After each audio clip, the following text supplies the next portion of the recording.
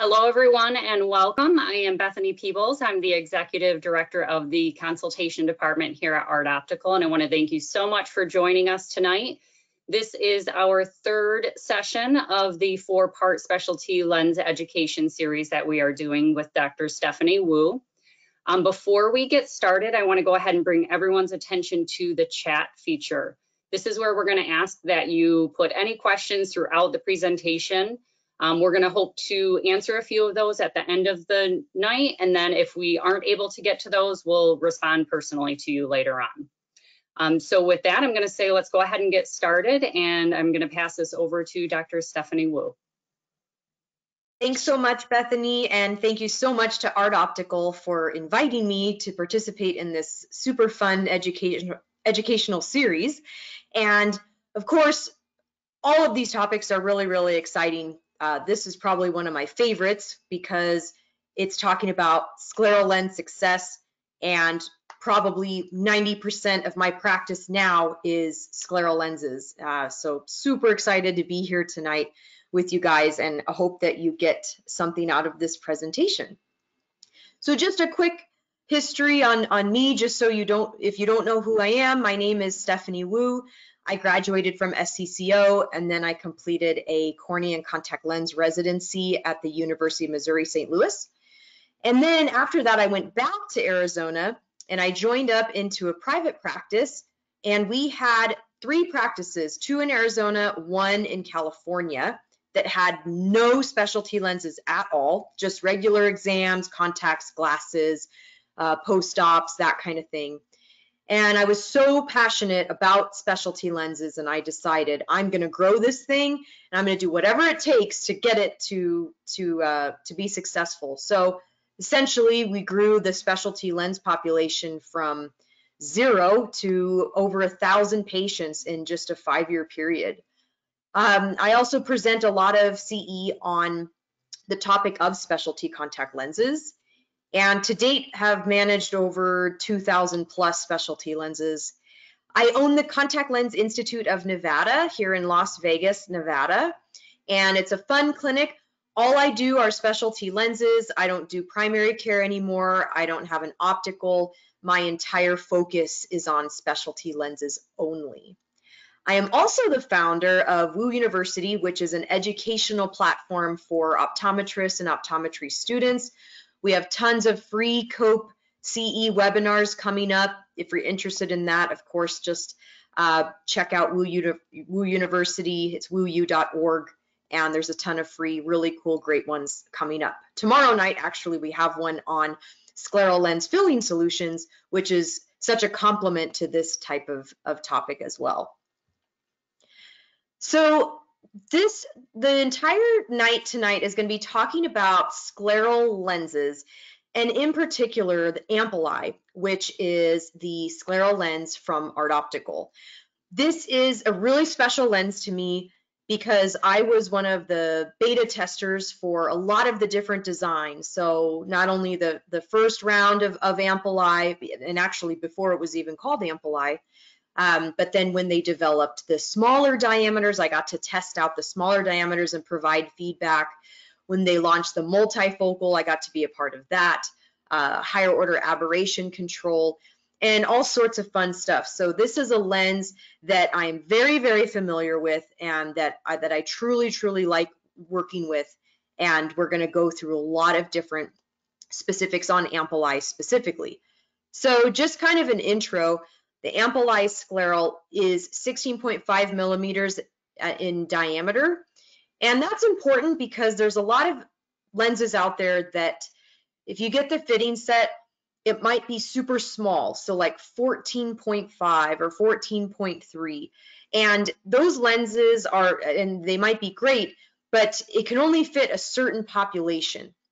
With other lenses, the fitting set starts at like 18.0 or 18.2, and so those lenses are very large, which is also great for a subset of patients, but sometimes not all the patients can get the lens into their eye successfully because of the conditions they have or the eyelid issues they have, and so I think that anything in the 16 to 17 millimeter range is a really great option to have as like a workhorse scleral lens. So the complex behind the Ampleye, or the fitting philosophy, is that it's meant to vault the cornea and the limbus completely. There are some fitting sets on the market that are technically corneal scleral, where part of the lens rests on the sclera, or the cornea or the limbus, and then the remaining is on the sclera. But Ampleye actually vaults the cornea and limbus completely, which is about 95% of scleral lens fitting on the market now, which we realize is a much safer option for patients. And it's a really great lens. It's something that, I mean, I've done hundreds of these fits, and there's only 4 zones that you have to remember, which is great because some of the other lenses that I work with, there's lots of different things that you have to remember, and there's lots of different curves, and sometimes it can get really confusing.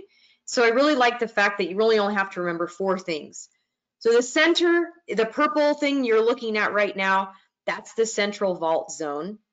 The next one in that kind of light blue, kind of pewter periwinkle color, is the peripheral corneal angle.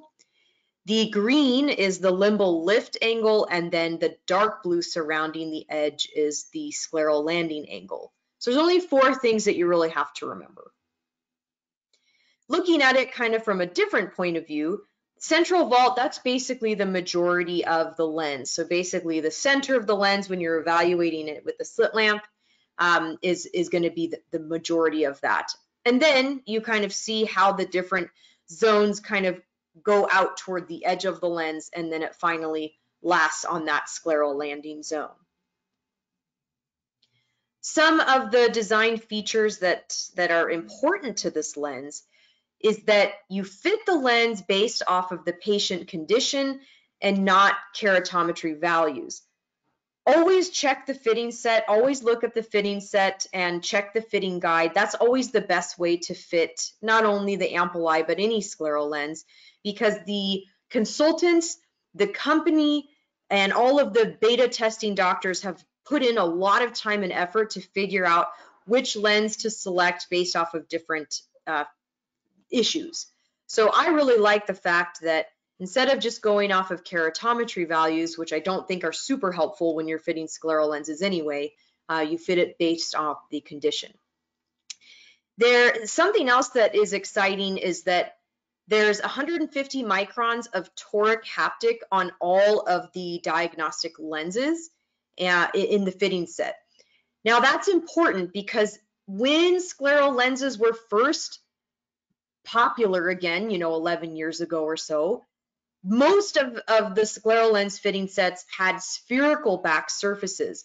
But now with the information that we know from scleral shape, we know that as you get away from the limbus, the sclera actually becomes more and more toric. So 150 is great at a 16 millimeter cord length.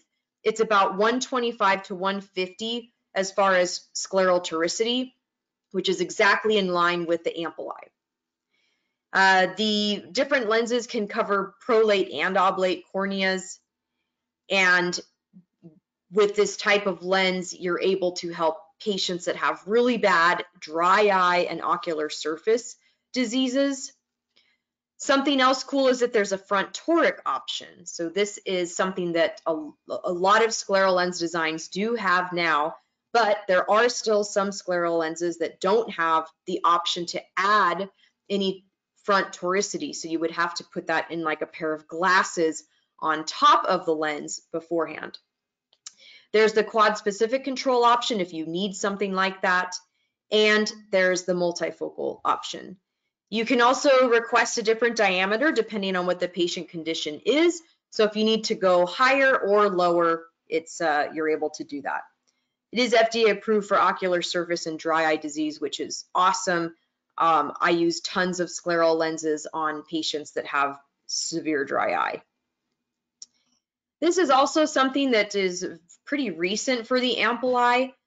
The Ampleye comes with custom aligned optics now. So instead of just standard optics, the alignment shows that it's actually moved toward the superior nasal aspect because scleral lenses are known to decenter down and out. So when you look at the very, very center of a scleral lens and you look at it on a patient's eye, due to the shape of the sclera and kind of the weight of the lens, the most of the lenses are going to decenter down and out. So this is also great to help with improved vision.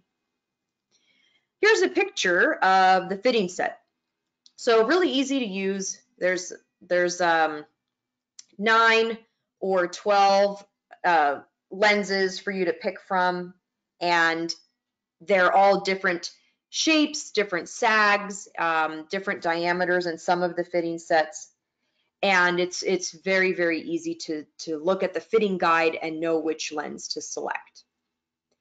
So the ideal patients for Ampleye would be patients that have irregular corneas. So immediately I think of keratoconus patients, pellucid marginal degeneration, any sort of corneal ectasia, post-transplant patients, corneal scarring, post-refractive surgery.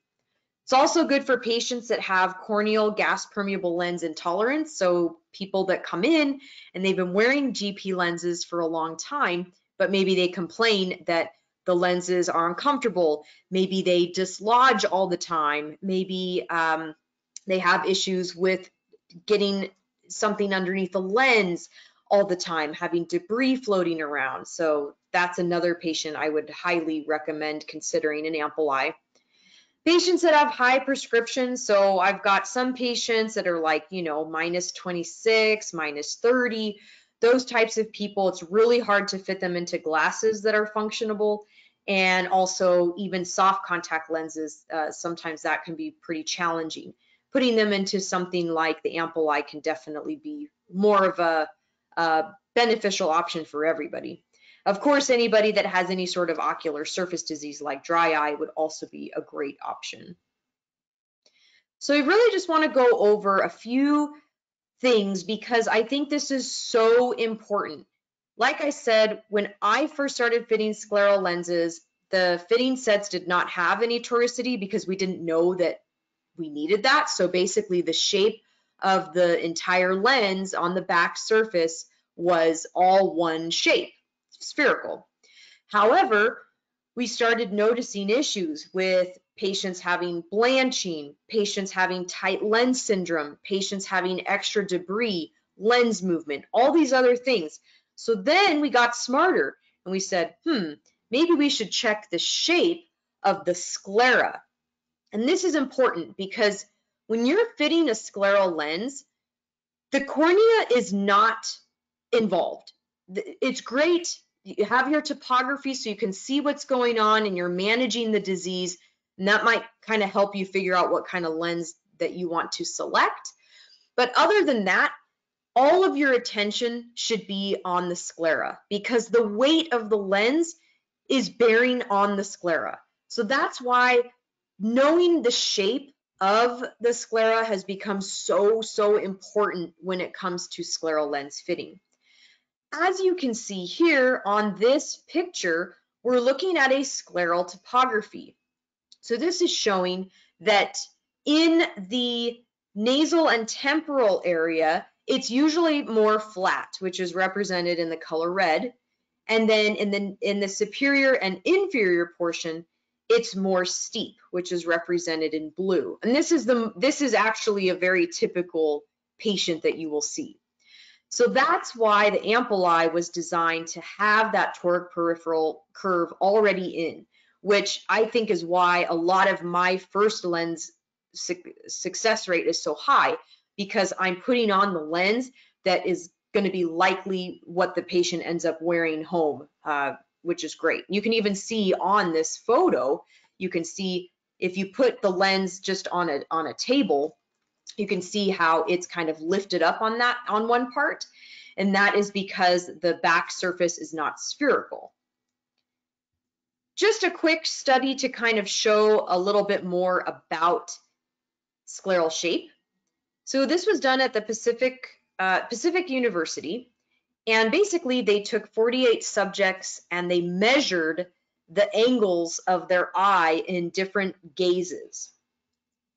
So they did the scleral angle at 15 millimeters and also 20 millimeter cord length.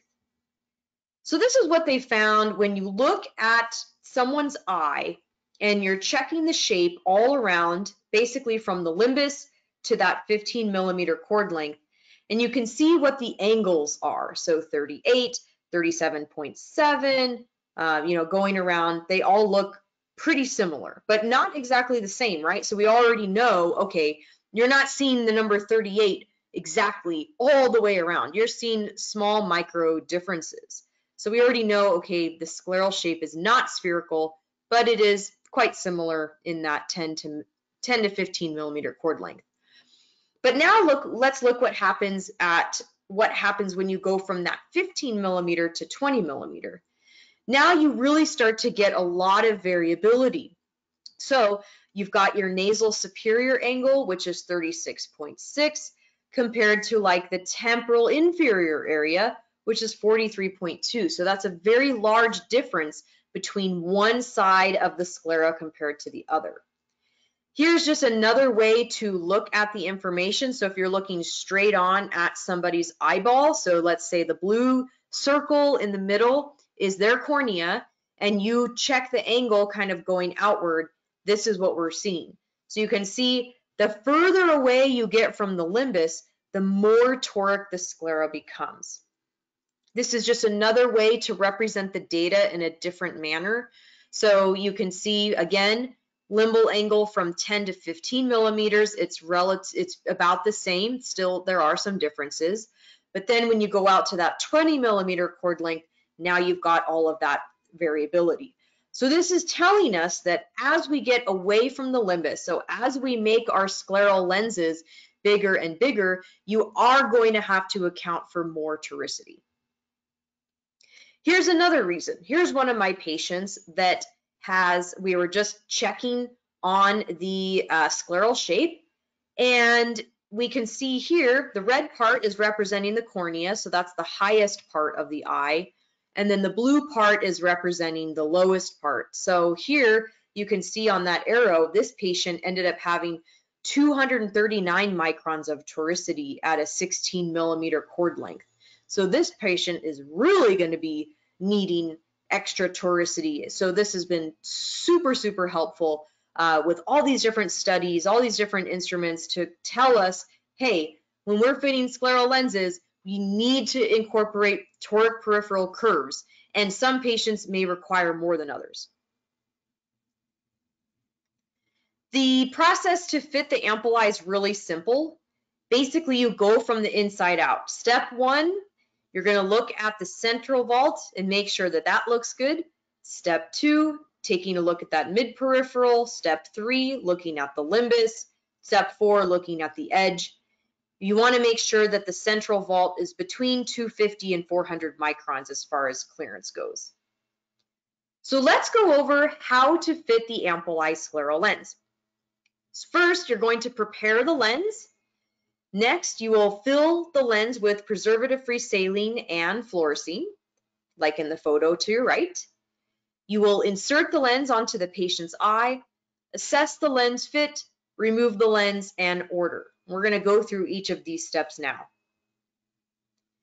For lens preparation, you'll select your initial trial lens out of your fitting set, and you'll prepare the lens.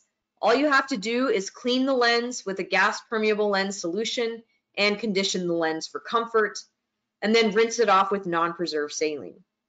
Then place it on your applicator of choice, fill it with non-preserved saline and fluorescein, and insert it onto the eye. This is a kind of list of filling solutions that are currently available. Apologies if I've missed any. I feel like there's been like a lot in the last couple years, and I hope that I put as many as I can remember. But for a long time, the only thing we had was on that upper left. You see those pink vials? Those were pretty much the only thing that we had. And if you have your cell phone with you or can take a screenshot of this slide, I'd highly recommend taking a picture of it, because The text there is exactly how to write the prescription for those vials. It's 0.9% sodium chloride inhalation solution. It's 3 millimeter vials. They also come in 5. I prefer the smaller ones so they don't waste. Tray of 100. And then the instructions are to fill the ocular prosthetic device completely before insertion. And the NDC number is really important because that tells the pharmacist exactly what product you want. There's so many things. If you have electronic RX in your EHR system and you type in 0.9% sodium chloride, there's a billion things that pop up. There's gel, there's nasal spray, there's IV bags, there's this, there's that. So this tells the pharmacist exactly what you want. Now you might be wondering, would I use this when there's other products available now? Well, good question. So the reason I still use this is because, one, it's really easy for the pharmacy to obtain. Some of these other things you have to order online, or even if you get them on Amazon or whatever, it might take a while to get it. But this is something that the pharmacy usually always has or can get in a very, very quick amount of time. Also, if a patient has medical insurance, sometimes it's completely covered. So if you have patients that are in a financial hardship or they want to try to save as much money as possible, I would highly recommend writing this for them so that they have it. So I still write this out for all of my patients, even if I'm recommending something else. That way they just have something. And let's say they go on vacation and they're like, oh shoot, I forgot all my stuff. Well, now they have a prescription where they can just take it to wherever they are, whatever pharmacy, and then they can order something for them. Some of the other products that are on the market are below. So we've got Lacropure, which I believe you can get from Art Optical. There's scleral fill, and then there's Neutrophil, which is another great solution to fill scleral lenses. Vibrant View scleral saline, I think, just launched recently. So those are like some of the typical filling solutions.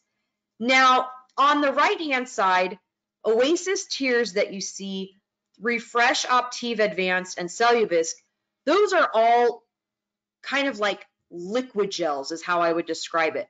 They come in these really small vials, but they're all preservative free. And that's super, super important to remember.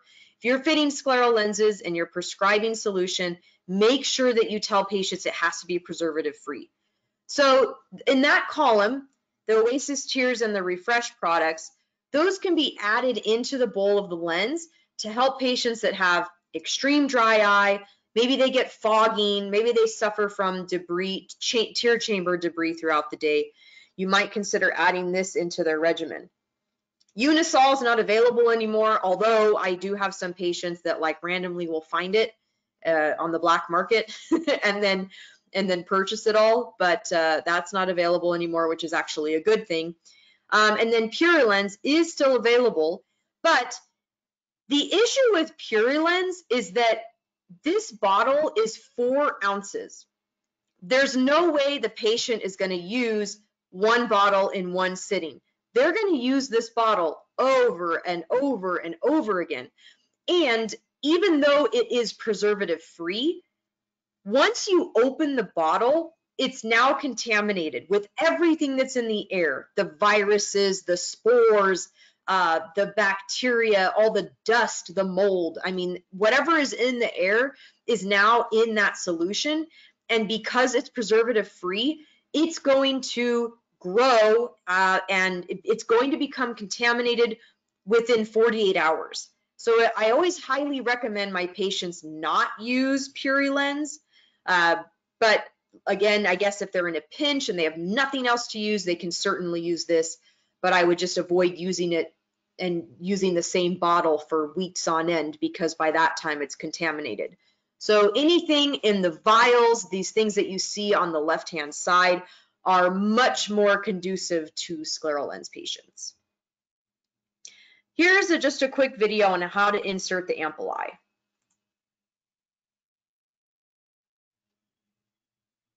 To apply a scleral lens, tuck your chin into your chest and look toward the floor.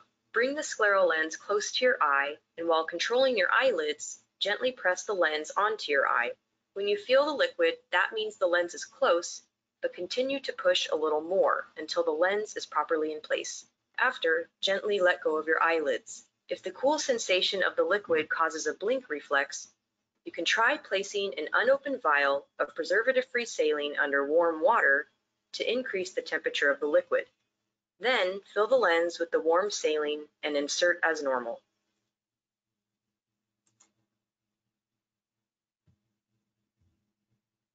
There's a lot of different ways to insert scleral lenses, so we'll just show you a few photos of a couple different ways to do it.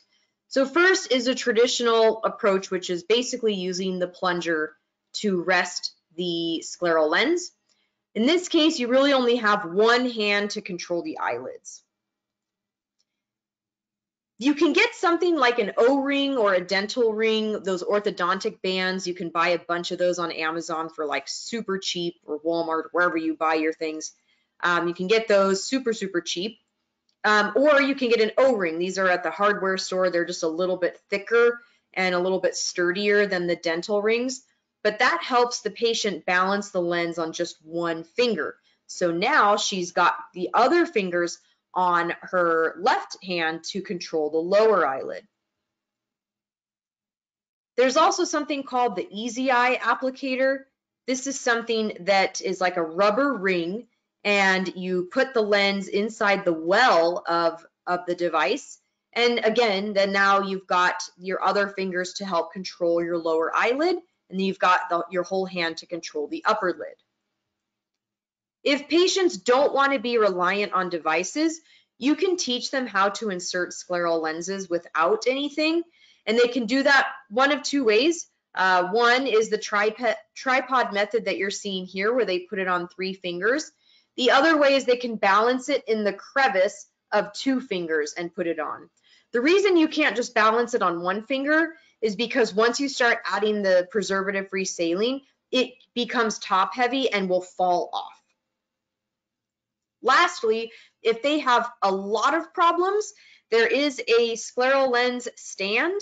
There's a few like alternatives out there. I still order mine from this company. I have no financial interest. It's just something that I've used for a long time.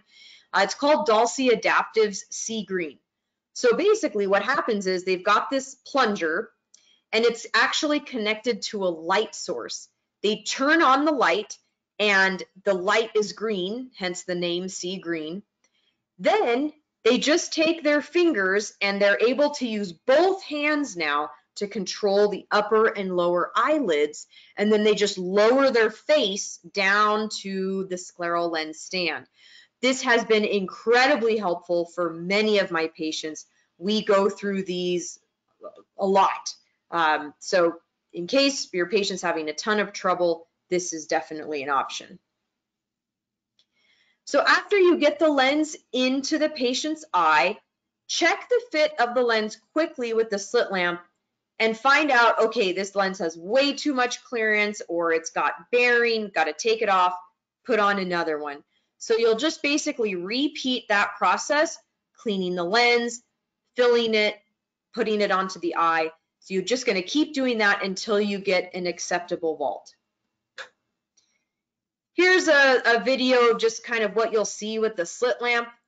So the fact that this person has lots of green means that there's plenty of vault in between the lens and the cornea, probably excessive if I had to guess.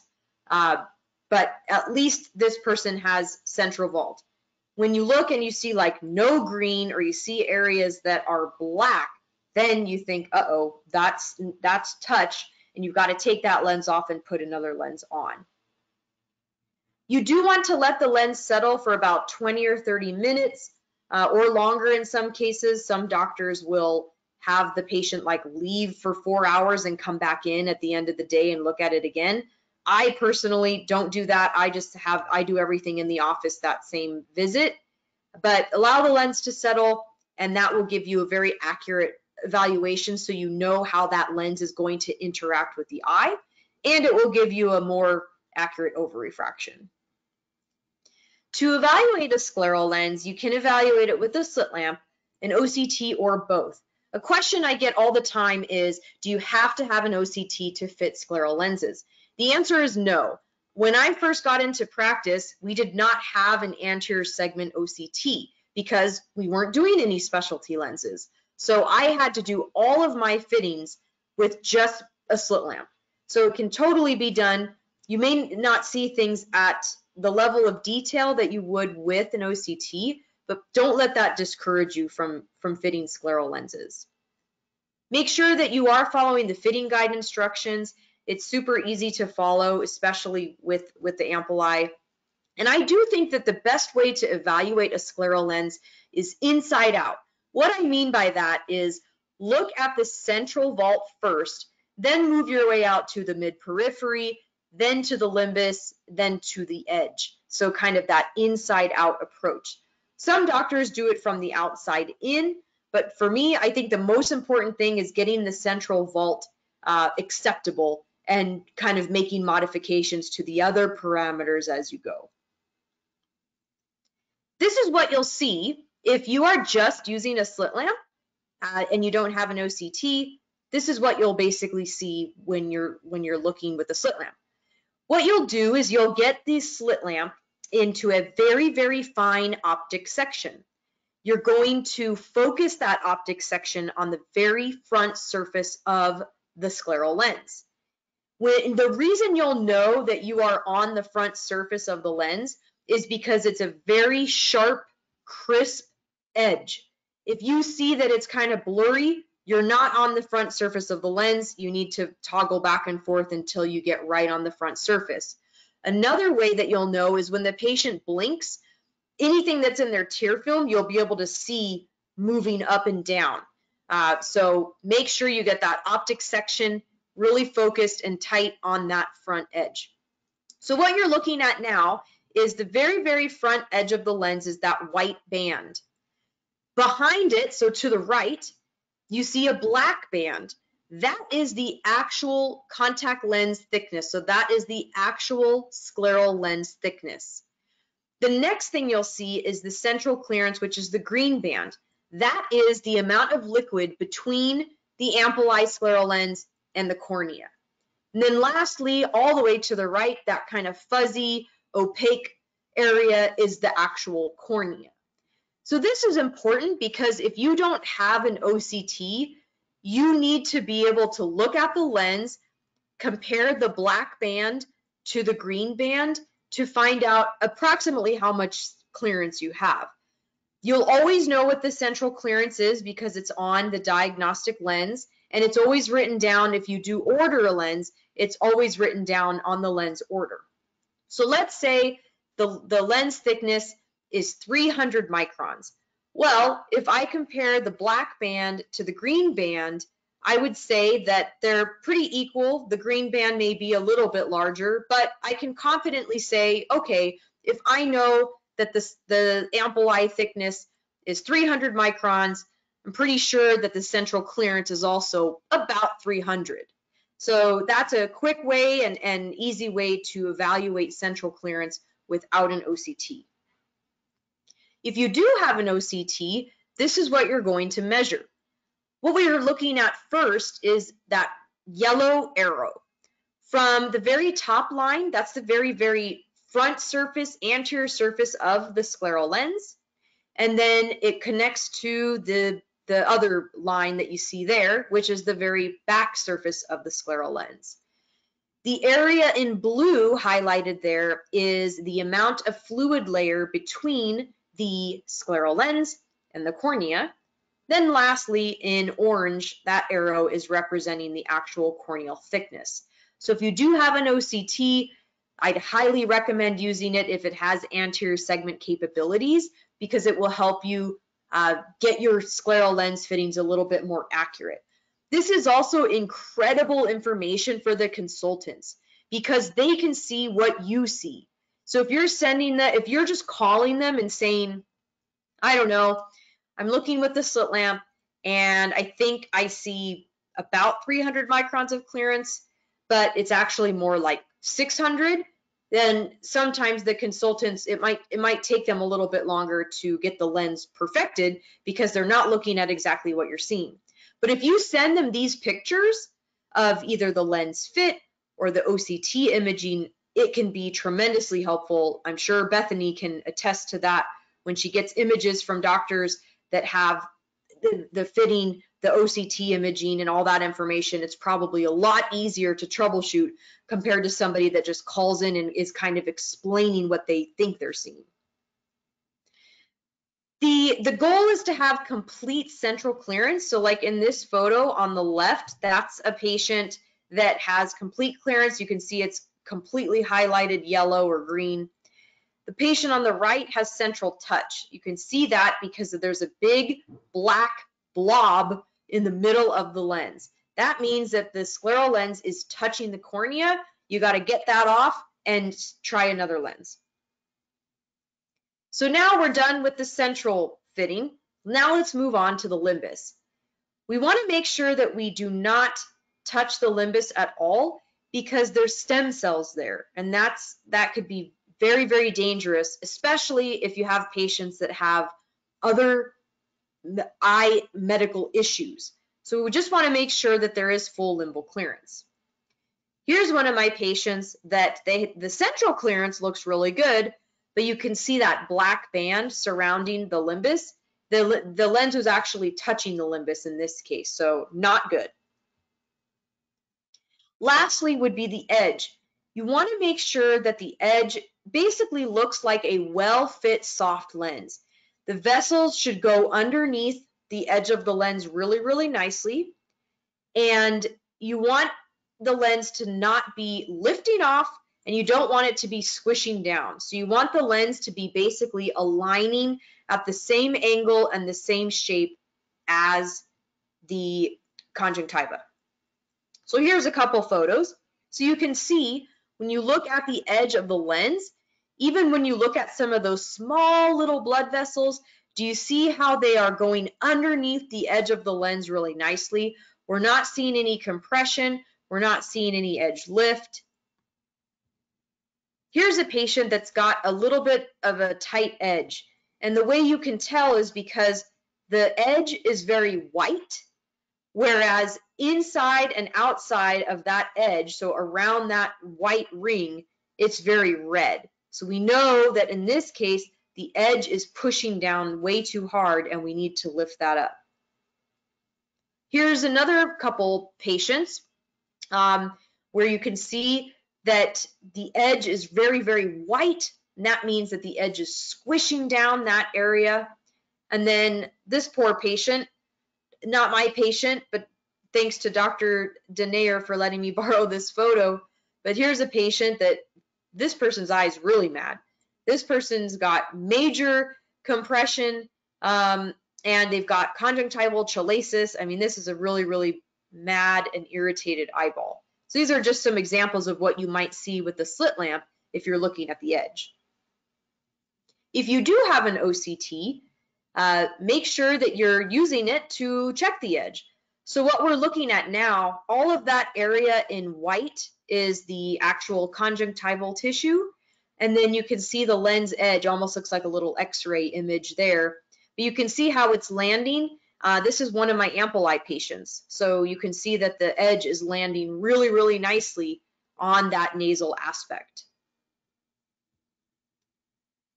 You also want to make sure that you note the sagittal identifier. It's kind of hard to see, I guess, in some of these pictures, but if you can see, like on the left hand side where the arrow is, it says 4400. So in this patient, it was in the like the 3, 2, let's see, so 3, 4 o'clock, 4:30-ish area.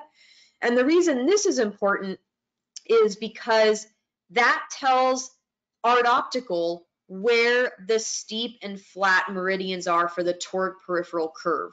So sometimes I forget this, and when I go to order the lens and I want to make some changes, they'll sometimes ask me, oh, where was the sagittal identifier? And I have forgotten. It's not the end of the world, but if you do note this, it's helpful. And that's why these pictures are great, because if I forgot to notate it, Well, whoops, I'll just go back into my pictures and I'll see where it is.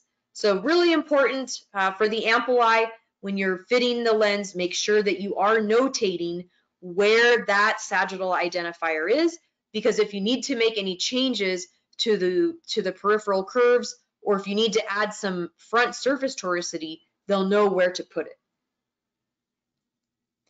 Here's a couple patients that have blanching as well. So you can see kind of, this is why it's helpful. So if you tell Art Optical, you know, I'm seeing some blanching kind of around 3 o'clock and 9 o'clock, they'll be able to help change that toric PC to lift that area up a bit. So after you have figured out you've got good central clearance, you've got good limbo clearance, you've got good edge alignment, or at least if you've made notes on the changes you want to make, all you have to do is over refract and order the lens. If you need help, super easy. Art Optical's made it very, very easy. You can just go to artoptical.com/help, and there's a virtual consultant there to help improve your fitting. And then lastly, you'll take the lens off. So we'll just show you a video of removal. Be sure to wash and dry your hands before attempting scleral lens removal. Scleral lenses are best removed with a small suction cup. Inspect your eye in the mirror to ensure the scleral lens is in place. Next, moisten the tip of the suction cup with a small amount of preservative-free saline or multipurpose solution. Then, place the suction cup toward the edge of the lens and pull down and out to remove the lens. Be sure the suction is near the edge of the lens and not directly in the middle of the lens. If the plunger is directly in the center of the lens will be incredibly difficult to remove. If you are having trouble removing the lens in the inferior position, you may try placing it in the superior portion of the lens and pull up and out. Using a twisting motion as you pull can also help remove the scleral lens. Make sure the plunger is making direct contact with the scleral lens only. If the plunger is only partially adhered to the lens, it will not effectively remove the lens. Be sure to walk. Okay, so I'd like to present a case report now. So this is a patient that came to see me. She's 52 years old, white female, comes to the clinic for a comprehensive eye exam. She has a history of keratoconus in both eyes for over 20 years. She wears corneal GPs, but she complains that her left eye dislodges frequently. She states that her left eye sees double, even with her habitual gas-permeable lens. She lost her GP lenses a week ago, and she's just been wearing glasses ever since. She just wants to know what all of her options are.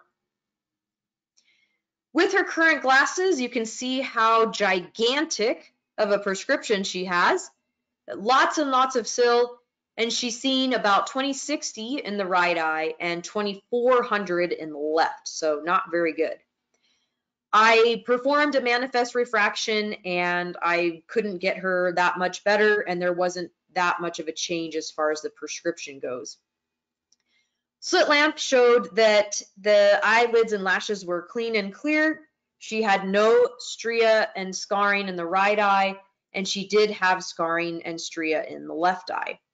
She also has nuclear sclerotic cataract, grade 1, and posterior segment was within normal limits. Here's her topography. So you can see the right and the left eye are very, very different. Left eye has a very, very typical keratoconus or pellucid pattern, and that's probably why her vision is so much worse in the left eye compared to the right eye. So we are going to diagnose it as keratoconus in the right eye and keratoconus/pellucid in the left eye. And we talked about all the different treatment options. We said we can keep you in corneal GP lenses, you can stay in glasses, but you're not seeing that great. We could try a hybrid lens, we could try scleral lenses. So after discussing all the pros and cons, and especially because she was somebody that complained that her lens was dislodging all the time, she's already the perfect candidate for a scleral lens. So she opted to just do the scleral lens fit for the left eye.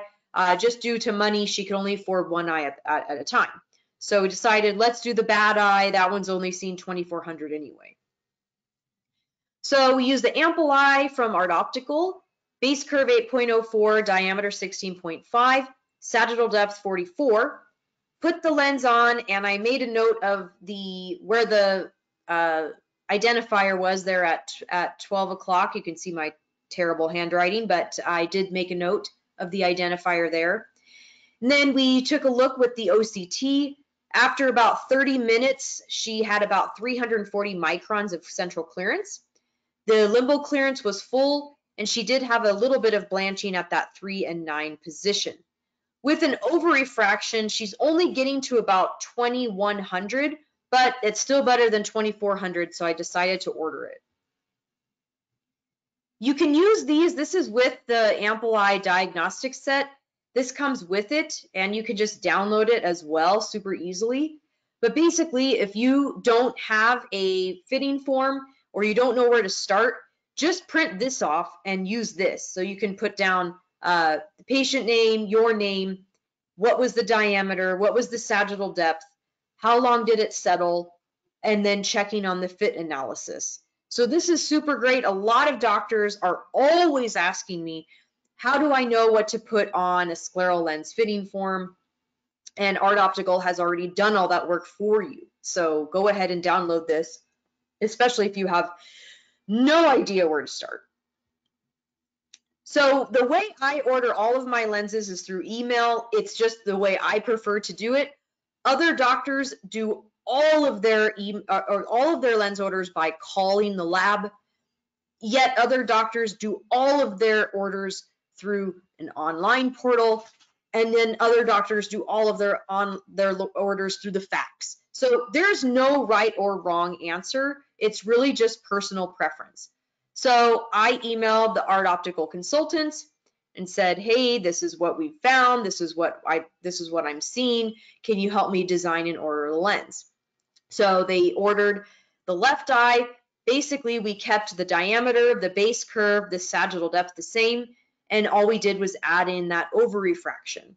We kept the material at optimum extra, and for me, I always make the left eye a slightly blue tint. So again, here's that same lens coming in, and I just write it down onto the dispense sheet.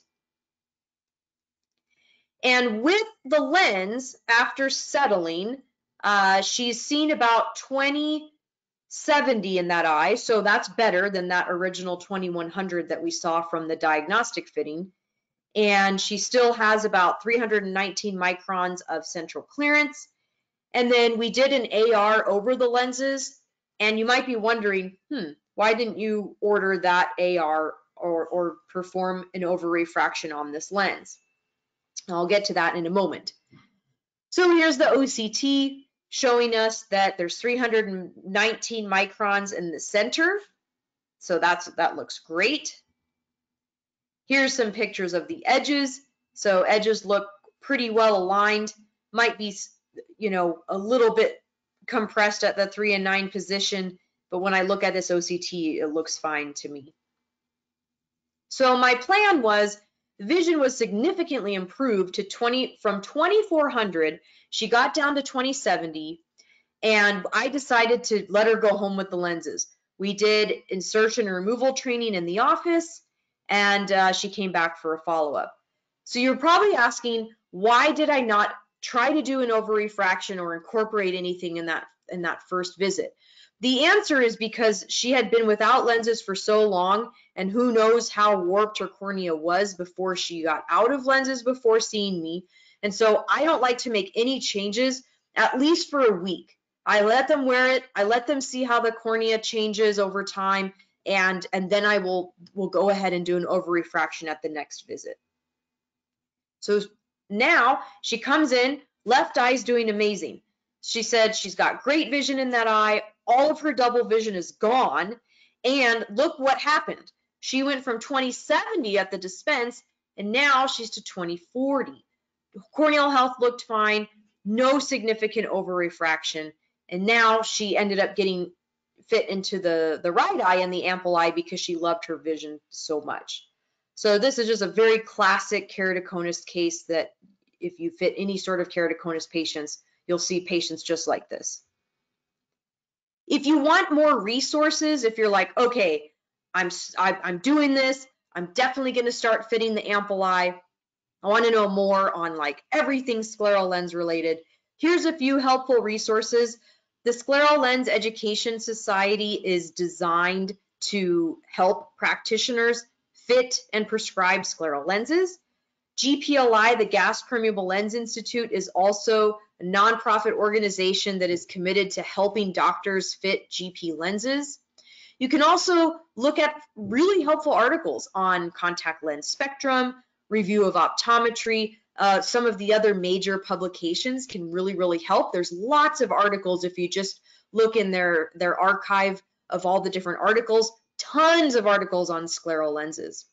You can also attend in-person meetings if you want to do workshops. I don't know if they're doing workshops this year at Vision Expo, but Vision Expo West will be here in Vegas. And I know ICSC, that stands for the International Congress of Scleral Contacts. That's taking place in Florida in July. And I'm almost positive that they are doing a scleral workshop because so many people have requested it. So these are just some helpful resources if you need help fitting scleral lenses or want to know more. I also can help if you're interested in more like one-on-one coaching. I am an expert in the Ampleye. I can absolutely guide you through and communicate with the lab with you, help you with anything that you need. Just visit my website, drstephaniewu.com, click on coaching and consulting. Happy to help in any way if you need any help. There's also a lot of great resources that Art Optical has. So if you go to artoptical.com/Ampleye, lots of cool stuff. There's quick fit demonstrations. There's the Lens RX calculator. I know they even have like a Vertex calculator that I use all the time, and virtual trial set demos. So lots of really cool tools from Art Optical. If you go on Facebook, there is the Ampleye Fitting Forum, which I use and I post every once in a while, or I answer questions if there's somebody has a question. So that just kind of provides like a group of people that are working with the same lens. I also founded a Facebook group called Business of Scleral Lenses, and that's been really helpful for doctors that have questions more about the practice management aspect, you know, fee setting, scheduling patients, what to do in different situations. And then also on Facebook, there's scleral lens practitioners, which is really helpful for clinical related scleral lens questions. If you have your phone handy, you can just scan this QR code right now and download these fitting tips that I created. So when we were developing this webinar, I talked to Mindy from Art Optical, and I was trying to figure out like, oh, I want practitioners and attendees to walk away with something tangible. And since we're doing it virtually, of course, we'll just do it where you can download it yourselves. So I created this document, and this is designed just by me, no outside influence at all. This is just something that I wanted to come up with.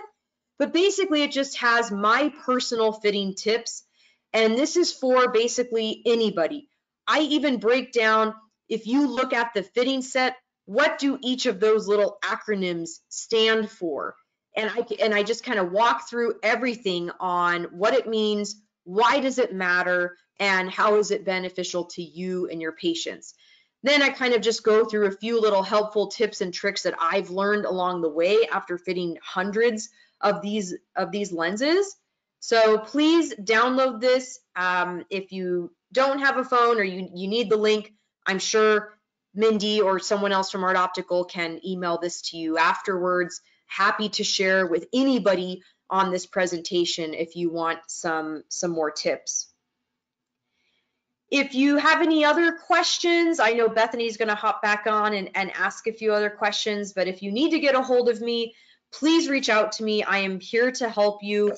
Education is my passion. I love teaching doctors about scleral lenses, so I'm happy to help anytime. So yeah, Bethany, I would love to answer any questions that you guys have. All right, excellent. So yeah, we've got a lot of great questions. So we'll hopefully get a couple in at least here. So how to pick the best one to start with? Like I said, there's so many. So do you have any special considerations for post-graft patients?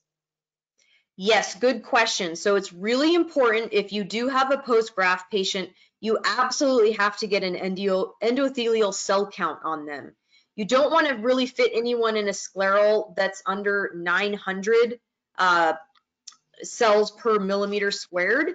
That's really, really important. So make sure that you're getting that done. If you don't have one in your office, just ask the corneal surgeon or some other doctor around you. And you want to maximize the oxygen. So whenever I have a transplant patient, I always order something like Optimum Infinite or Acuity, something that has a DK that's really, really, really high. Excellent. And then do you always do a sphere cylindrical over-refraction? Good question. I personally do, and that's just because with the lens designs now, especially with the Ampleye, you can put the cylinder component into the lens if they have some internal sill. And it also helps me identify if there's any flexure. So if I am seeing that it's at that 90-degree axis, as far as that being the steep axis, then I start to think to myself, is this really cylinder or is this actual flexure? So that's where you can kind of play around with, okay, is the cylinder component matching up with the over Ks or the over topography? And that's also really helpful information to the consultant. So Bethany, I'm sure for you, if you see something that comes in with an over refraction and they want to put in some against the rule cylinder, you're thinking something different compared to if it's with the rule cylinder. Right. Yeah, excellent. The other thing was when you referred to the liquid gel or the preservative-free tiers, so not the saline, Okay. thicker solutions. When you are recommending that, do you have them fill the bowl entirely with that solution, or are you recommending them doing kind of a combination? Good question. So I always try having them do a combination, and that's because number one, those little vials, so the refreshed and the Oasis tiers, those kind of thicker ones are very expensive. So if the patient doesn't have just expendable income that they can just have no income issues, which is like nobody, we want to try to limit the amount that they're using it. So I will have them make like a little cocktail. So they'll put like 1 drop of the Oasis tiers or 2 drops of it, and then fill the rest with their non-preserved saline. Now, there are some patients that they have extreme dry eye or they have these conditions where they have to fill the majority of the bowl with something like that. And in those cases, you just can't avoid it. But for most patients, you're going to use like a mixture, like a little cocktail between the two. Okay, excellent. Another good question, particularly for those that are not using OCT and they're relying on the slit lamp. Does the angle of the beam make a difference in how much you're estimating that clearance is? Yes, it does. So I think most studies show that if you have it off to about a 45-degree angle, that will give you pretty accurate results. If you're going way too far off, you're going to definitely over or underestimate the central clearance or the lens thickness, and it's not going to be a good ratio. So I think 45 degrees is what most literature recommends. Perfect. Let's see, why don't we do one more? And this one was how does it really matter as far as if you do have OCT, does it matter precisely where you're taking the OCT measurement? Do we need to take that into consideration? So are you asking, like, does it need to be like directly in the center of the lens? Is that what I'm hearing? Yes. So I think what they were asking is, should it just always be 0 to 180, or should we be considering a vertical capture? Oh, got it. Okay. Or where, yes. You know, where the height of that cornea is what I believe that they're looking for. Yeah, great question. So in the beginning, I was just doing central clearance, and then I was just doing the nasal and temporal edge. But over time now I will incorporate the superior and inferior edge as well, especially if I have an area of concern. So if the patient is saying, I can feel it right up here, but the rest of the lens is comfortable, well, I'm going to do some investigating and I'm going to have them look in that area so that I can take a look and see, hey, what's going on in that particular area. So yeah, I have changed my habits now to doing a little bit more complete as far as using the OCT. Okay. And like you said, I mean, that's such a great tool to have. You can really see precisely what's going on, but you don't necessarily need that in order to fit scleral lenses. Slit lamp works just as well to get started. So that's all excellent. I think we're going to wrap it up here. Thank you so much, Dr. Wu, for sharing your expertise. I know that scleral lenses can be intimidating, but they are really excellent to work with and can be really rewarding. So I think this talk was really helpful, gave a lot of good tips. So thank you so much. Want to thank everyone for joining us tonight. And I do want to remind you that we do have one more session coming up. And this one I think is a really, hot topic. We're always asked about this. The next one is on May 19th, and that's going to go over specialty lens billing and coding. So if you haven't signed up for that, please go ahead and do so. And thank you very much, everyone, and have a good evening. Thanks. Bye.